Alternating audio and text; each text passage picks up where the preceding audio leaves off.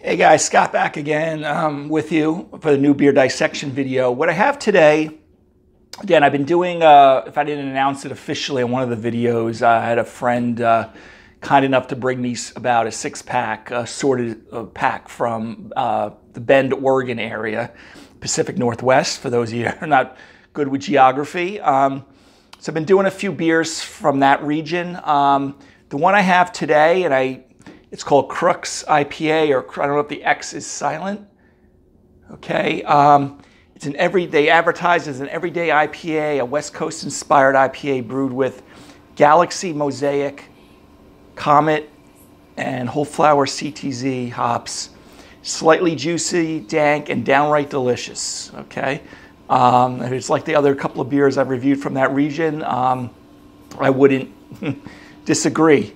It's coming in at 5.8% alcohol and about 50 IBU. So, it's sitting right around that West Coast IPA number. So that's why I'm not surprised to see that. So it's from the Crux Fermentation Project, I believe is the name of the brewery. Again, I don't know if the X is silent, so if I'm mispronouncing it and you know, please chime in below. And I think that was the main distinguishing information. Very pretty looking can though. Okay, kind of more like a Southwest kind of look to it. And I'll probably have it popping over my shoulder. But West Coast IPA, and like I said, I think I gave you the major specs on it as far as 5.8% at 50 IBUs. Okay, Pacific Northwest. So like most of mine, I get my good old Tulip oversized snifter glass, and let's crack this bad boy open and take a look at it. Okay. All right.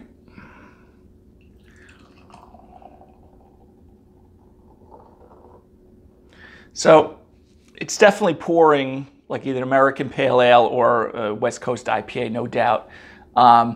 Nice, dense, about a half an inch of head there. That light to medium gold color, pretty clear, pretty standard for West Coast IPA. We aren't looking for New England IPA haziness or even American IPA haziness. And again, I usually pour a little more aggressively than this, but nice amount of head, but very pretty looking beer. Okay, so let's take a sniff of the aroma. Oh, okay. So there's a nice light piney, maybe subtle resiny type of smell to it, aroma to it. Lightly fruity, fruit kind of being more like a peach, overripe mango, things like that. Not pineapple. Not getting any citrus from it. But again, a little more piney, slightly resiny. Definitely fruit, and without no doubt. I mean, there's, like I said, either that peach, maybe some other type of stone fruit you have in there. Okay, so cheers to you guys. Let's take a little drink of the aroma. Oh, I should mention too, you kind of get that typical graham cracker kind of malt. I don't know the grist. I don't know if they're using any crystal malt, white bread, but the hops are dominating a little bit more, at least on the nose.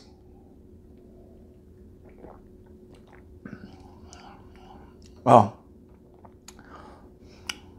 it's interesting. It's more like floral on the palate here, or herbal. Can't quite put something on it right now. But yeah, definitely medium carbonation, medium mouthfeel. Drinks a little drier than I expected it to be. Maybe like a kind of a grape, kind of white grape type of flavor. I think I get a little bit of that peach, but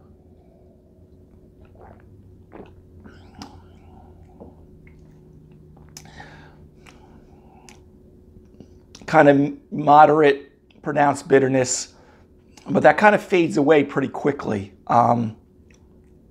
again, I'm left with that floral kind of aftertaste too. It's very nice. You know, so anything that sounds like criticism, it isn't. This is actually drinking quite nicely. Drink's pretty dry too. I'm not getting a lot of residual sweetness on the back end of it, which I was expecting. You know, not that 5.8% is that high, but sometimes I get a little bit of extra residual sweetness, which I'm not getting here. I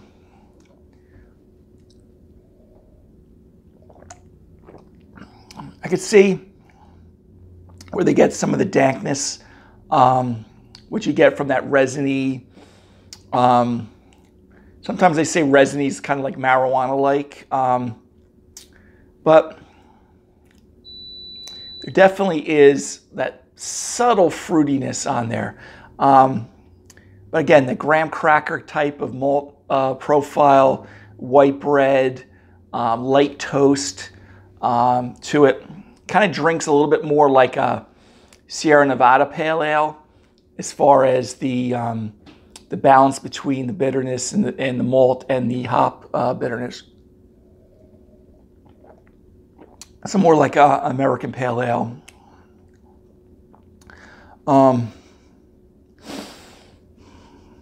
Just trying to get a little retronasal activity here on my palate also, in the nose. But yeah, cracker, kind of a dank, overripe peach type of flavor I'm getting on it too. A little spruce or like a minty kind of a flavor I get on it also, very subtle, but very nice. I mean, it's definitely, I can see, you know, this, you know, drinking, you know, you can have more than one of these and not feel like you're kind of overpowered with a slap in the face of all these high-powered New England IPAs and stuff like this. But I would say good rendition here of a West Coast IPA or even American Pale Ale, because I think I'm getting a little bit more of the American Pale Ale than West Coast IPA. And why I say that is I don't get as much of that little bit darker, toasty, caramel kind of crystal malt usage on those West Coast IPAs that I usually have a little more often. But, you know, on the aftertaste, maybe a slight citrus, maybe like a subtle grapefruit, but again, nothing like your New England IPAs. You know, I would pair this with, you know, since it's not overly bitter and overly hopped, I'd go with most fish, even salmon. I would have no problem with this, even though sometimes with IPAs and salmon, you can kind of get a metallic taste, but I don't think you'd get that with this. You know, shrimp dishes, mussels, marinara. I would have no problem drinking this with a lot of Italian fare, certain red sauces and things like that. A lot of times we don't talk a lot about Italian food with some of these beers.